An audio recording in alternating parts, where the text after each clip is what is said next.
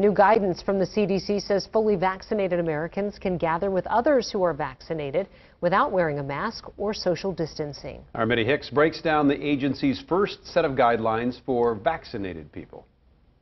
For them to be able to come in and hug, that's the big deal. Patty Cullen says the CDC's latest guidelines mean some of the most vulnerable people, like those in long-term health facilities, can finally feel the touch of their loved ones again. I mean, to be able to not stay 6 feet apart from your mom or your dad is going to be just a fabulous thing after a very long year. The CDC says fully vaccinated residents can say goodbye to mask and social distancing indoors, as long as you're hanging out with other people fully vaccinated. Vaccinated people can also visit with one other household indoors without mask, and they don't have to quarantine or get tested. For these guidelines, fully vaccinated means it has been 2 weeks since a person received their second dose of the Pfizer or Moderna vaccine, or 2 weeks since the person received a single dose of the Johnson & Johnson vaccine. And while the CDC's guidelines is based on the latest science,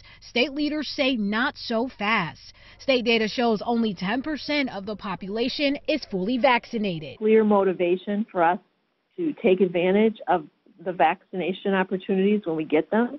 But I think it's important to realize that we are not at a place in Minnesota where this guidance really impacts many people. The CDC says those who are fully vaccinated should still take precautions such as wearing face masks and social distancing. As for the state, health leaders are reviewing the CDC's guidelines and will release their own guidance in the coming days. In Eden Prairie, Mitty Hicks, Fox 9.